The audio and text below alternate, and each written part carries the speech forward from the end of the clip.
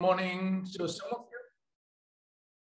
Good evening to some of you. Actually, we are broadcasting to the entire world. So welcome so much to this session. We'll start soon because it's really now it's quite close to 11 UAE time, 8 o'clock in Denmark. I'm broadcasting out of Denmark today.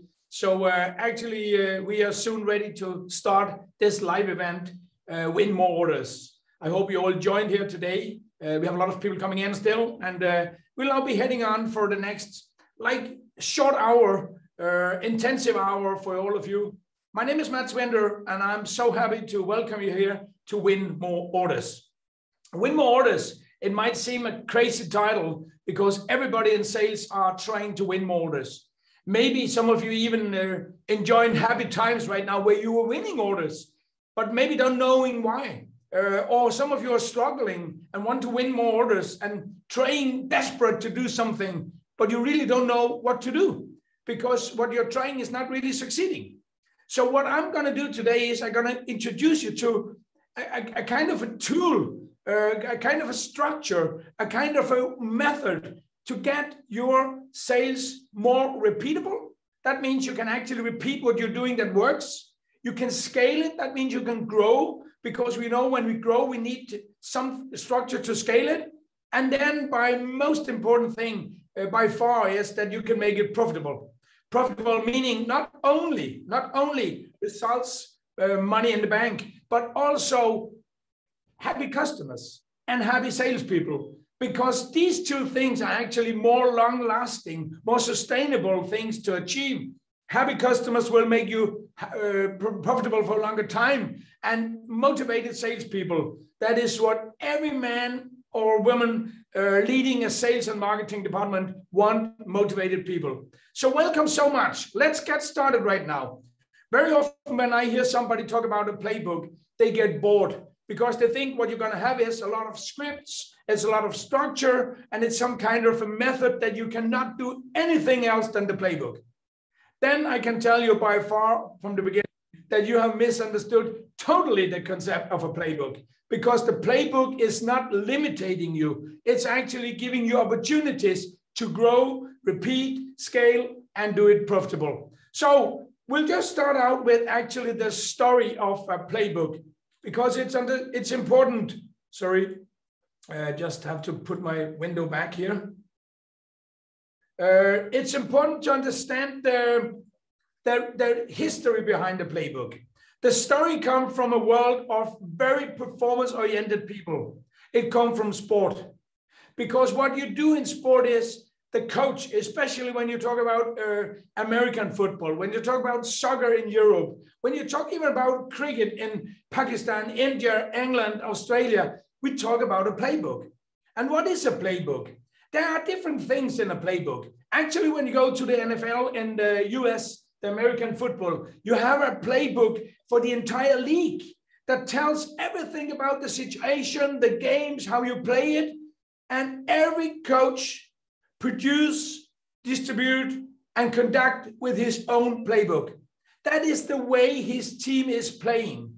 So he has structured all the tactics of the game. He structures all the systems they are playing, offensively playing, defensively playing. That means the entire game is structured in a playbook that he hands out to his team. He introduced them to the way he wants them to play. So whether you're a fullback or quarterback or whatever you're playing, you know exactly what we do in different situations. That means you're practicing, you're improving this system, and you understand it. If you go to football, European football, the most successful coaches around the world have playbooks. And the minute they integrate a new player, they work with these playbooks because it is the first handout they give to these players. Understand the way we are playing. That is the way we approach the game. This is the way we do our things in the game. And why do they actually do this? First of all, they have a special, a way they want to be seen. This is the game, how I believe we can win, but also what I want people to enjoy when they see us.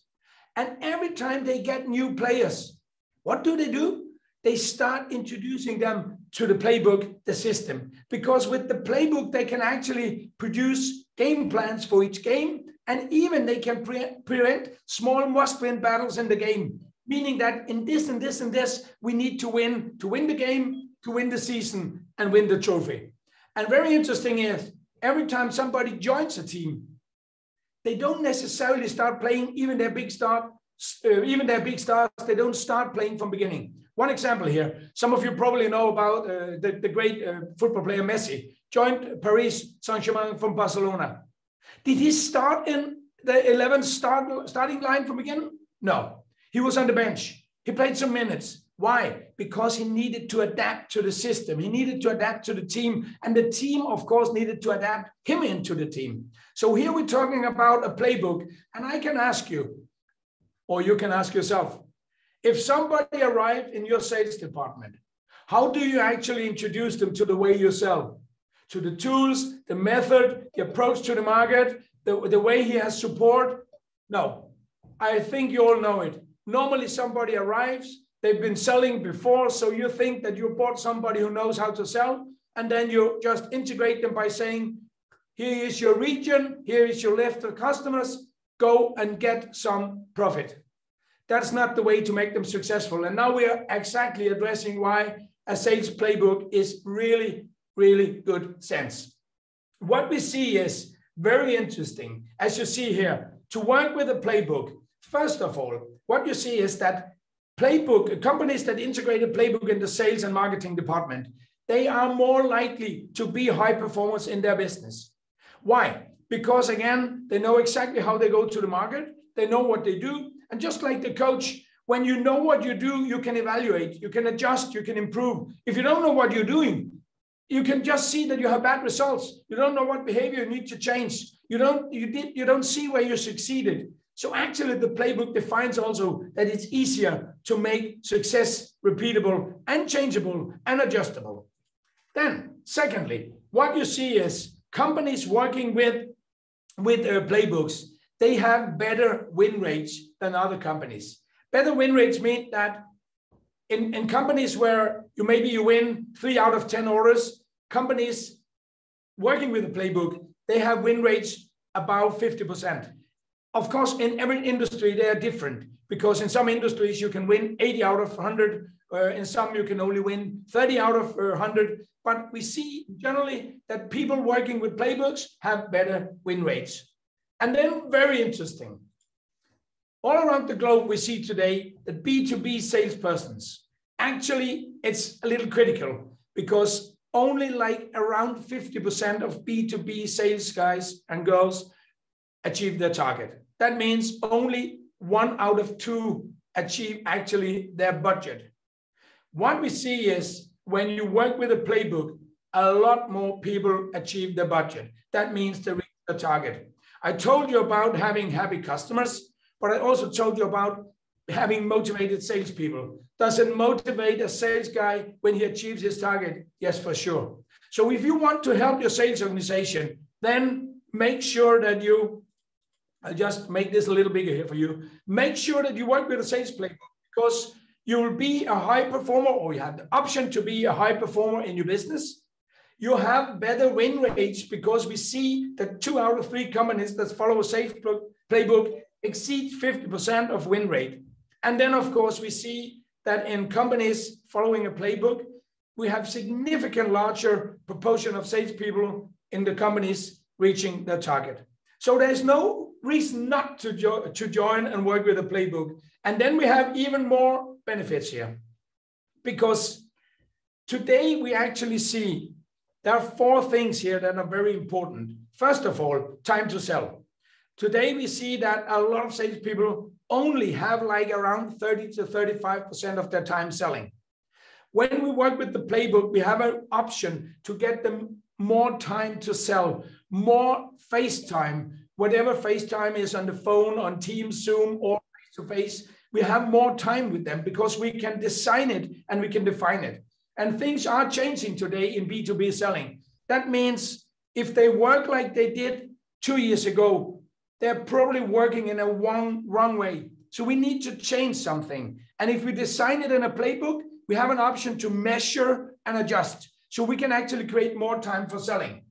Secondly, when we get new salespeople, it's much easier to train them because we know what they should actually do. And a lot of sales guys, maybe some of you even tried it. You joined a new company. You were the king in your old company. Now you are expected to be a crown prince in the new company, but you arrive. And in some ways they do differently.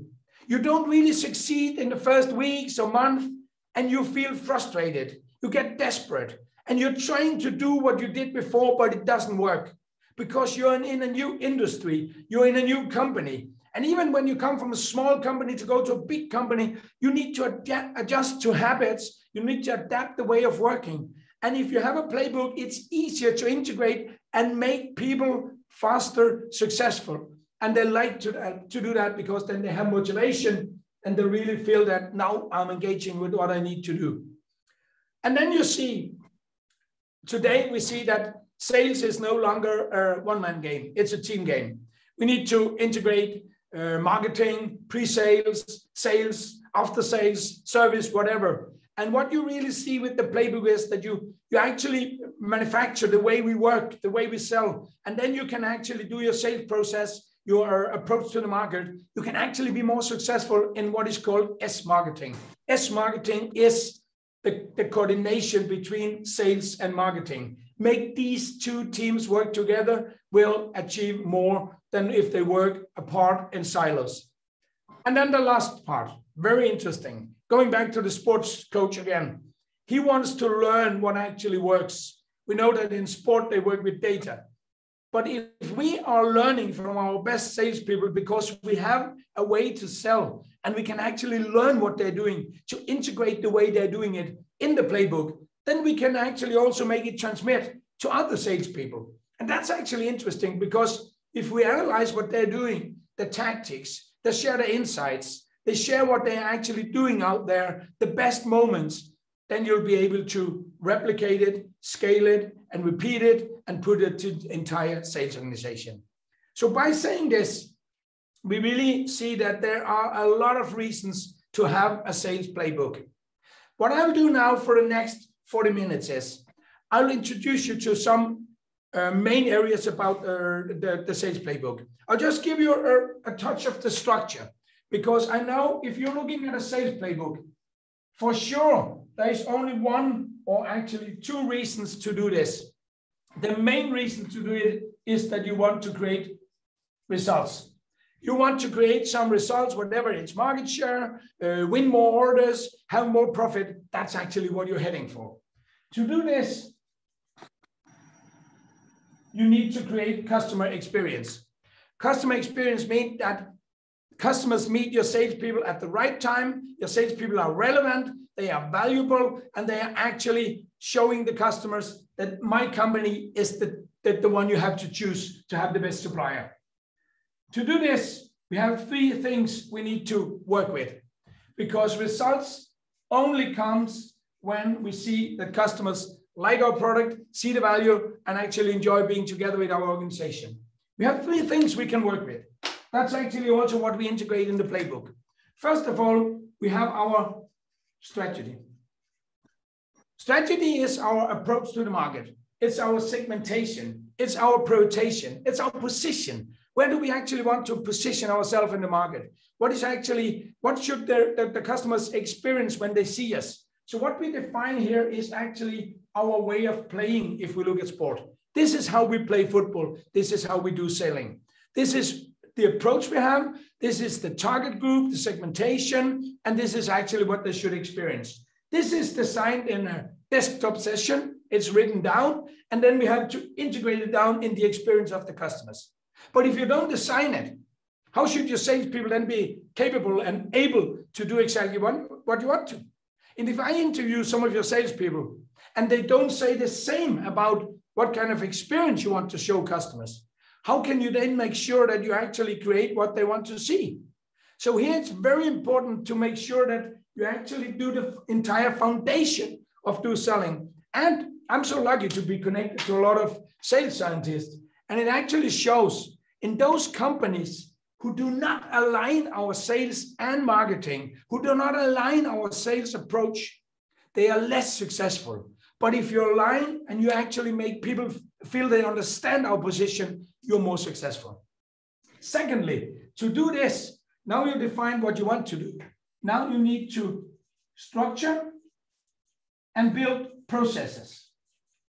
Processes means that you actually now organize your sales in the right way, and you build, symbolized by this, you build processes for what we do. These processes are from the beginning, before selling, marketing, pre-sales, selling, after sales, follow-up, creating loyalty.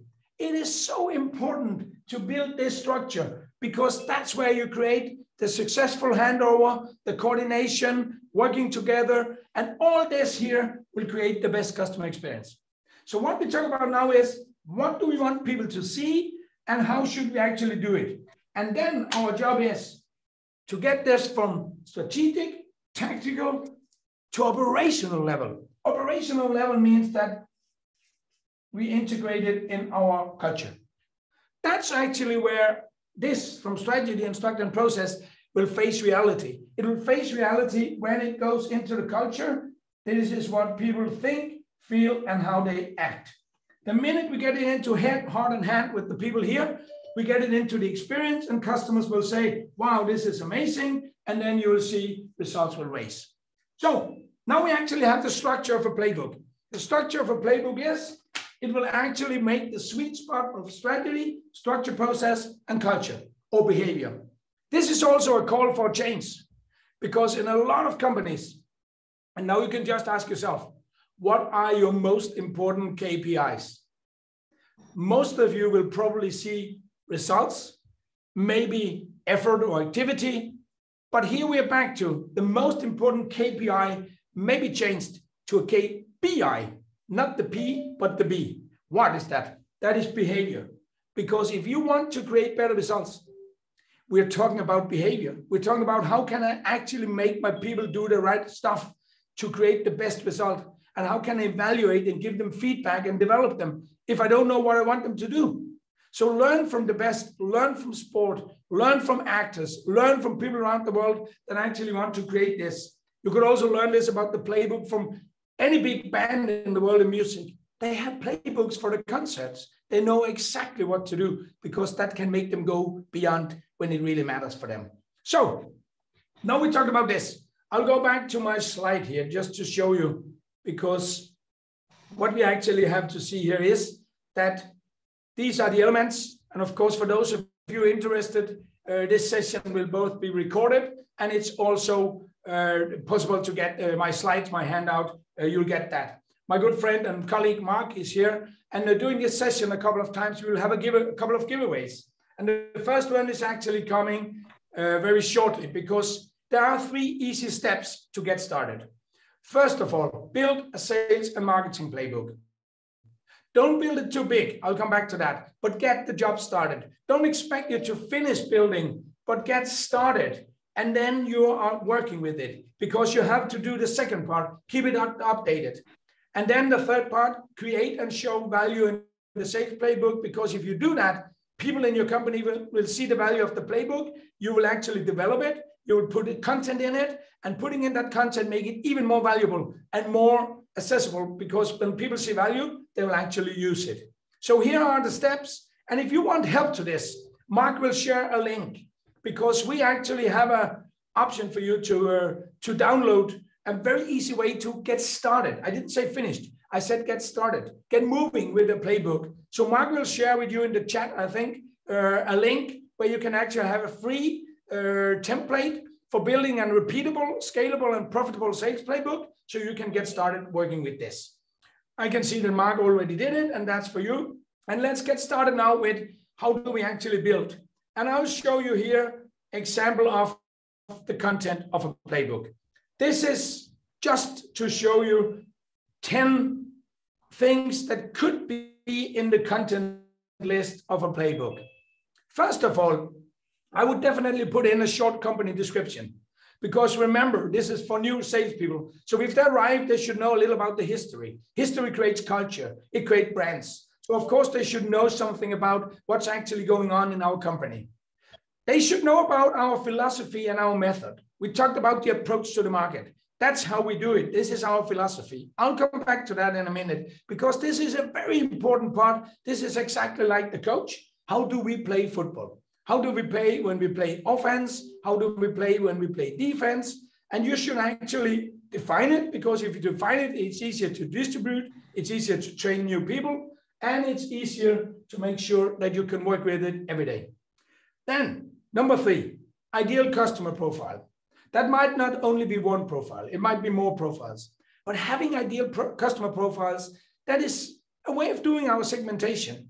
We are heading for this kind of companies if we want to address the right customers. We want to achieve these. We could even put in not only ideal customer profile, but also buyer personas, putting in who are the most important people we want to speak with, depending on the customer's buying process.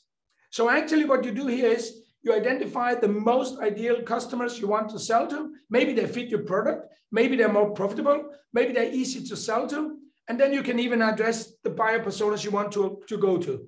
We all know that a lot of salespeople only speak to 1 or 2 persons in any organization, but we also know the fact that in B2B selling, there is an average a little less than 7 people involved in making these decisions. So if you only speak to 1 or 2 of them in the organization, there are 5, 6, 7, 8 people making influence on decisions, maybe even taking decisions, but you don't speak to them. So defining the ideal customer profile and the buyer personas is a very important thing.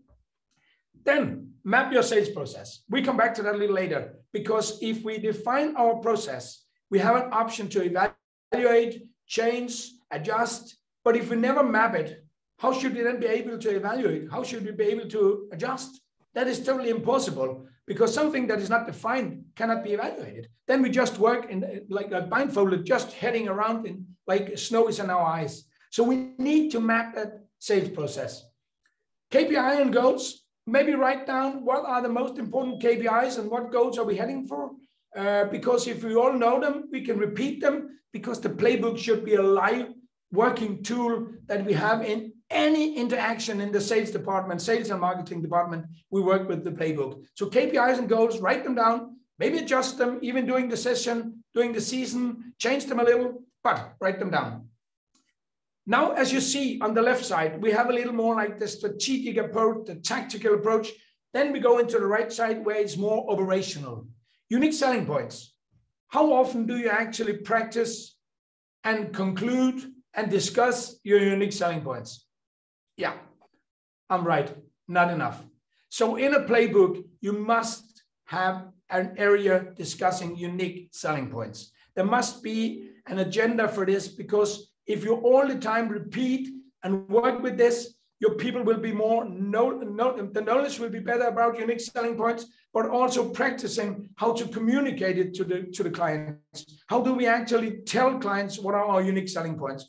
And if you integrate marketing, marketing should know as well, because if marketing don't know our unique selling points, how could they actually communicate our messages when they lead generate, when they do lead automation?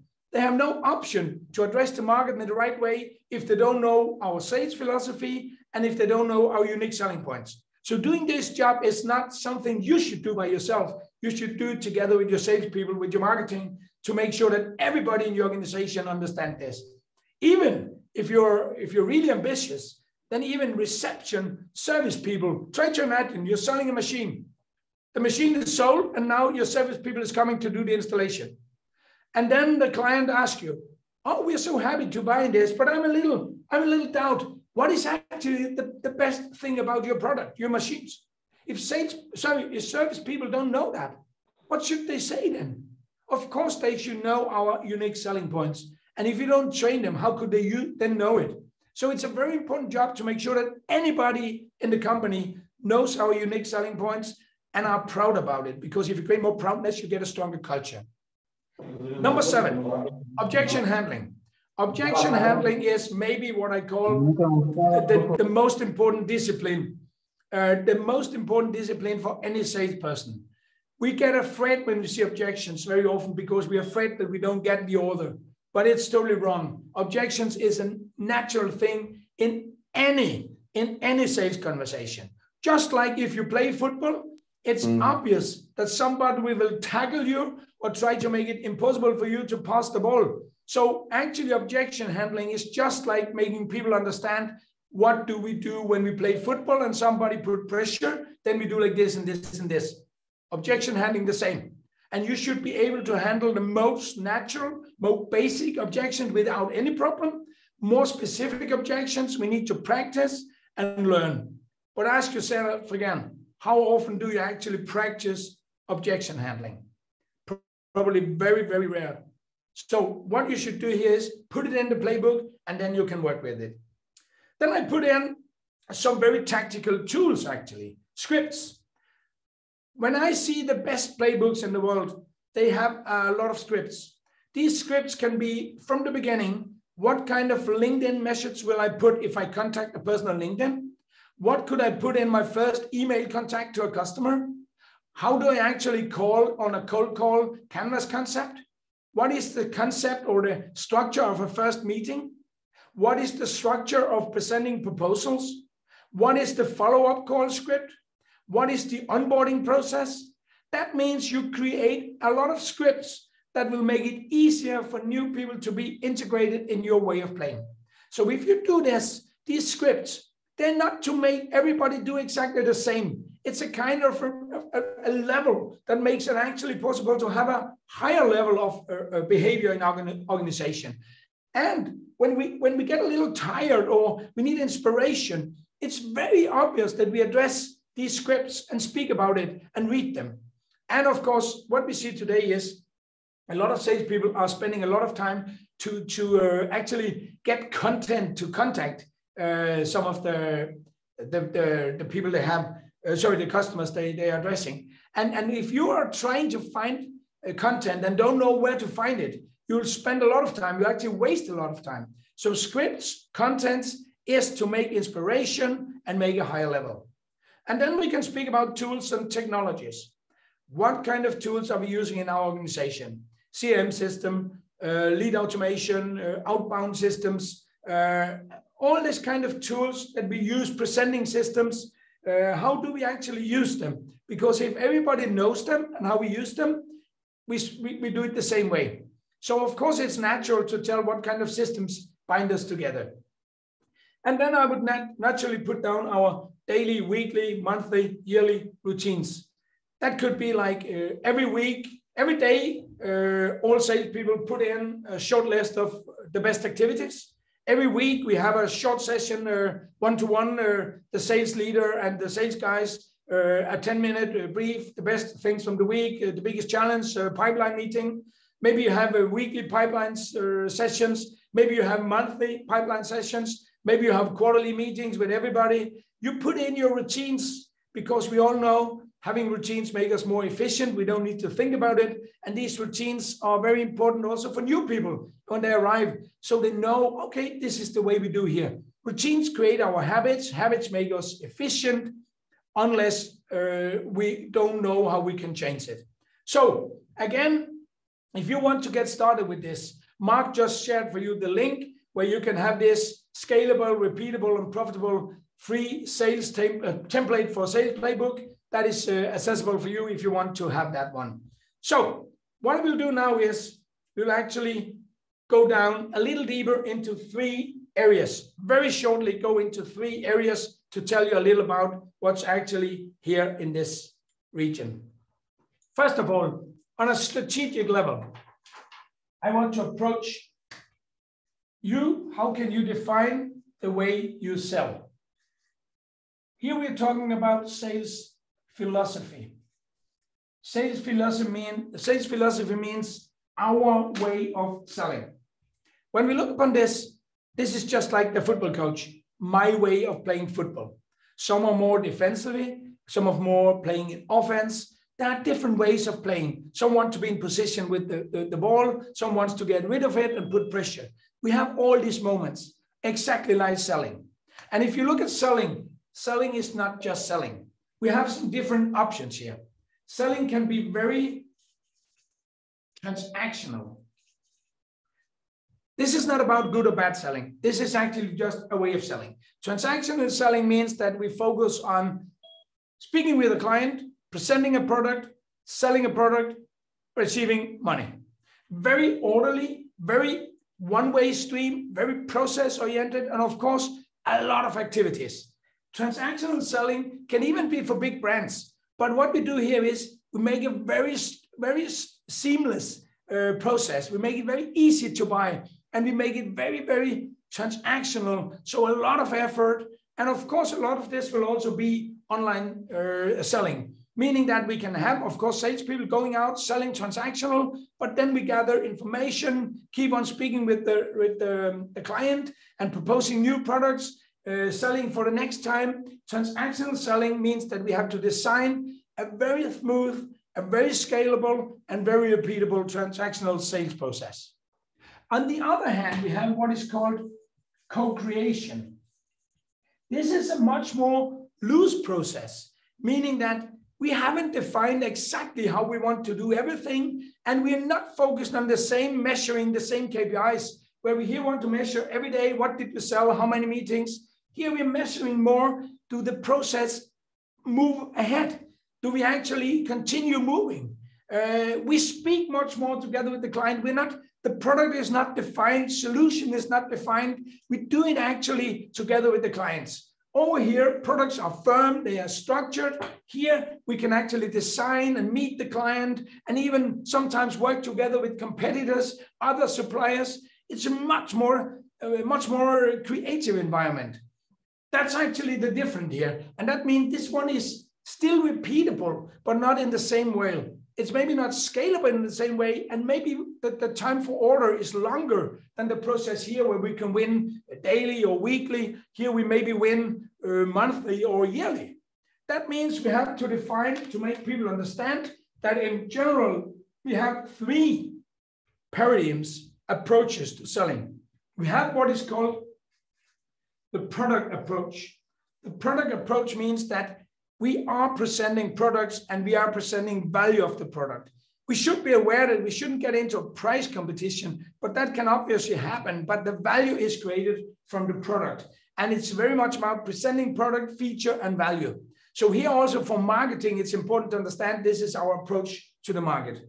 Second part is we have solution selling.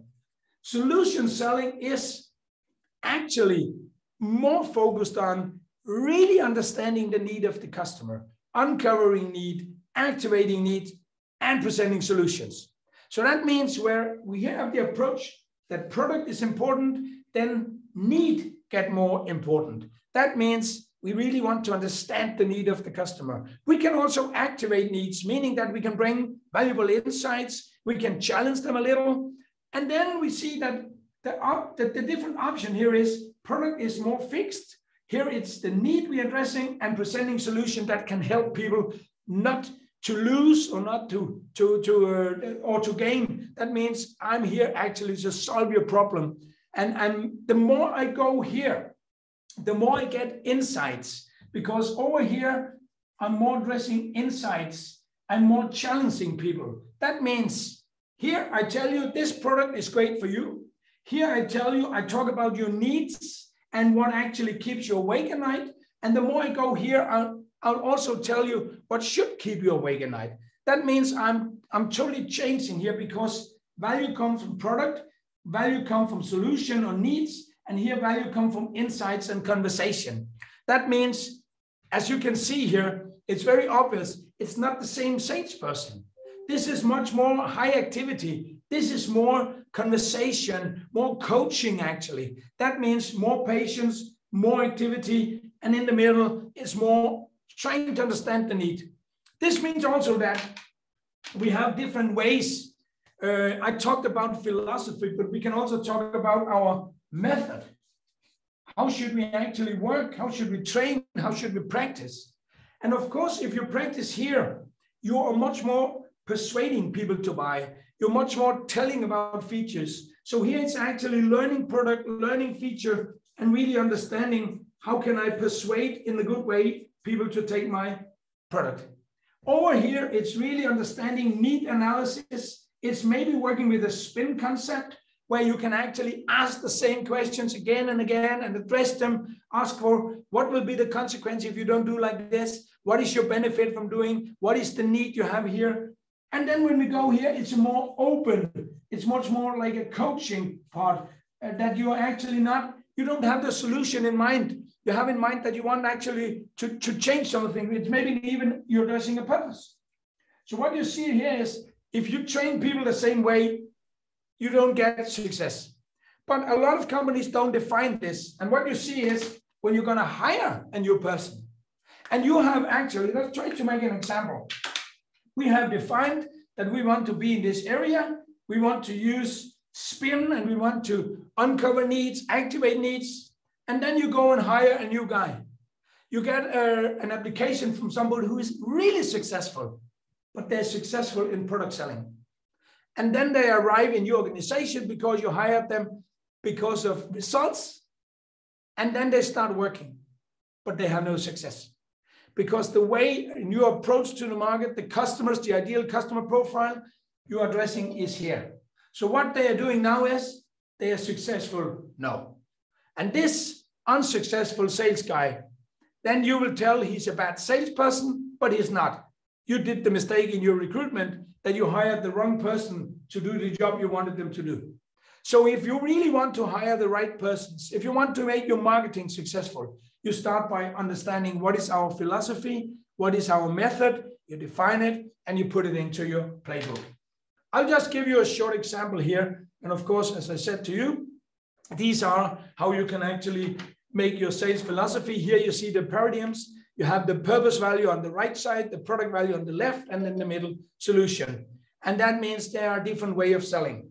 Here is an example of how you align it with the sales method and the communication we just talked about.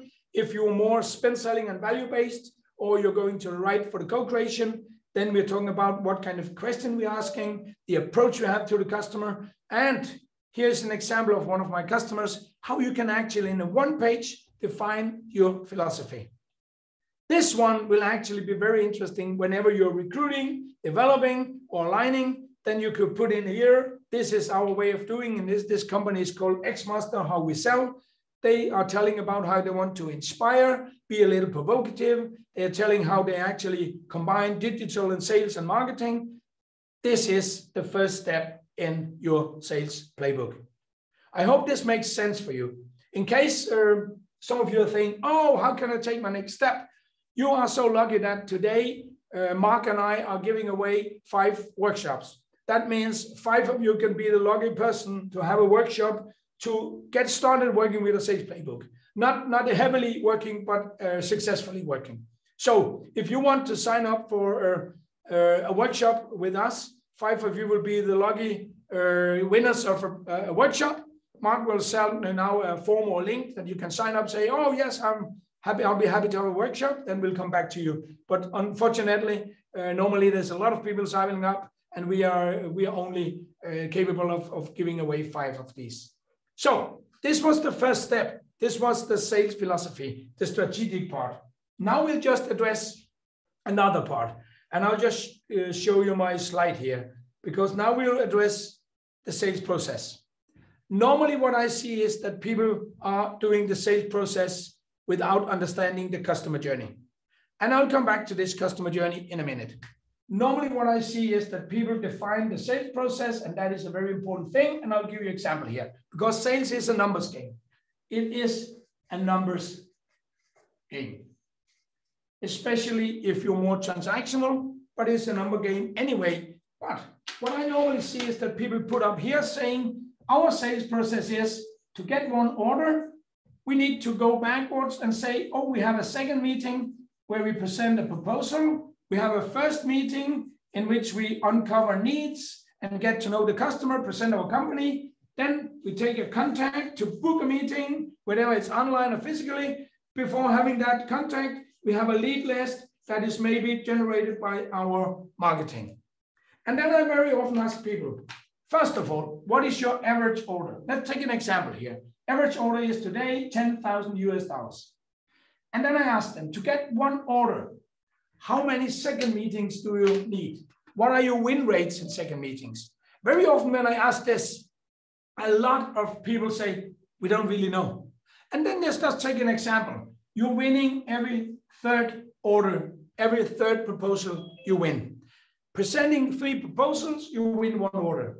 Then I ask, what does it take to have one amazing second meeting? How many first meetings you need? I'm not just talking about I want to put pressure on second meetings, but a meeting where I really uncover needs, understood, and people say, wow, could you come and present a proposal for us because we want to do this? And then just take an example. I need 3 amazing first meetings to get the second meeting. Already now you see what is an impressive first meeting, what is an amazing proposal, what is a great second meeting. You see that if we have defined this in the playbook, this is the way we do. It's easier actually to evaluate and develop. So what we talk about here is 1 order needs 3 second meetings, 1 good second meeting needs 3 first meetings, and to get 1 first meeting, I might need to contact 5 people, 5 companies. What you see now is you actually need, on your lead list, you need 1 multiplied by 3, multiplied by 3, multiplied by 5, you need 45 leads to win 1 order. That's why it's a numbers game, because now you know your efficiency. You know that if you keep on doing this to win 1 million, if that was the budget, then I need to win 100 orders. Then I need 4,500 leads. And now you give up. So what we need to do here is, first of all, we could focus on, could I get a higher average order by doing with ideal customer profile? Could I change something and make it possible to go down maybe to 2, 2, and 3 by being more quality focused, more focused on the content, more focused on the meetings? Then I'll have 1 multiplied by 2, by 2, by 3. Then we're actually down to 12 leads to win 1 order. Then I don't need the same situation. But this, if I don't know what we're doing today, normally what will happen is, and I know you sales managers out there, what you will do is, if you're under pressure, you will take the whip and then you'll say, move on, do more activity. But what we get now is, you get shit in, shit out. You get more activities, but it doesn't help. You get demotivated salespeople. So first of all, you need to understand your sales process. You need to define, what are we actually doing? How are the calls? And then you can evaluate. If you don't do this, you're not a sales manager, you're just a boss. So what we're actually seeing here is this process then need to be aligned with one of the most important things. That's what I do now. I'll share my slide here. It needs to be aligned with the customer's journey. And what is a customer journey? Just a short definition. Customer journey is the first time a customer meets our brand name or company, until the end of the journey, the day they forget us forever. In that process, we have on the left side the new customers, on the right side existing customers. And what's happening here is the first time we meet them, we trigger them. Something happened, they get to know us. We trigger them maybe with a LinkedIn post. We trigger them with an email direct. We trigger them with a call. We trigger them with something that make them feel, okay, this company is interesting. The problem is that they are not ready to buy yet. But sometimes we try to buy, we try even to book a meeting. And what it's doing now is I'm wasting my meetings. So maybe we need to address them later, because we need to put them into a process where they are considering our company.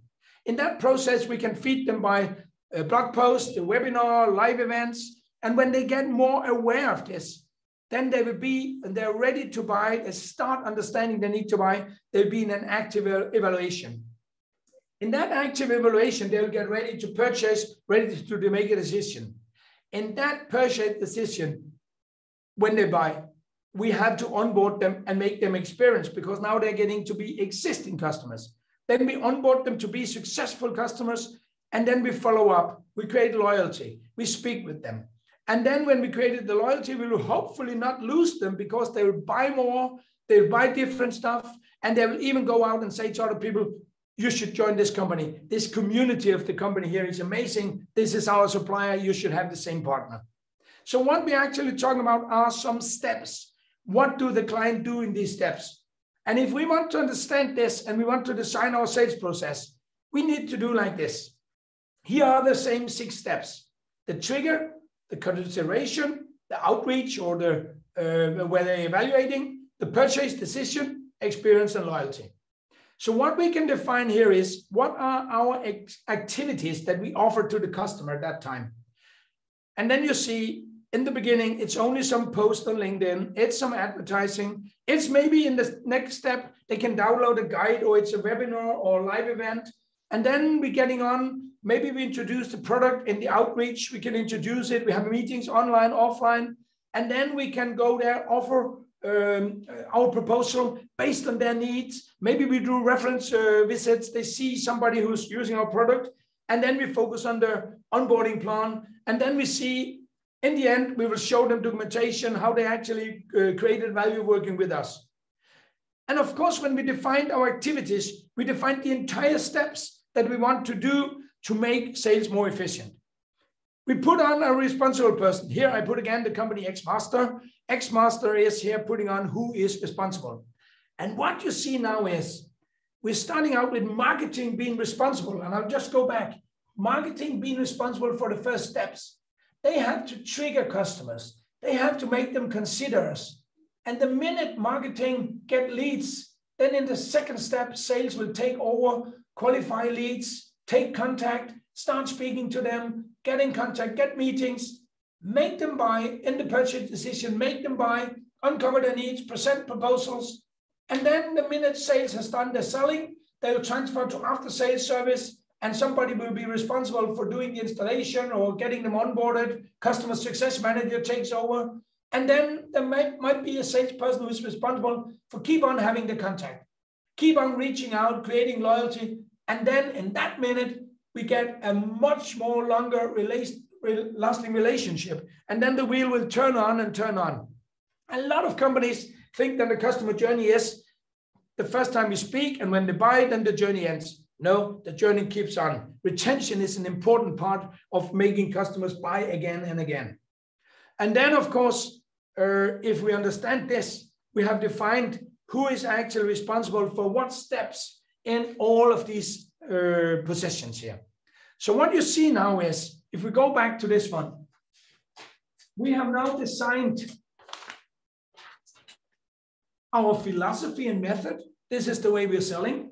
We have defined our process. We have seen the steps. We even know the numbers. We know how many meetings we need to have to get a proposal. We need how many proposals and our win rates. We need to know our average order. So what we're actually doing here is we have the dashboard, the cockpit, the control tower for selling. We know direction. We know how to measure.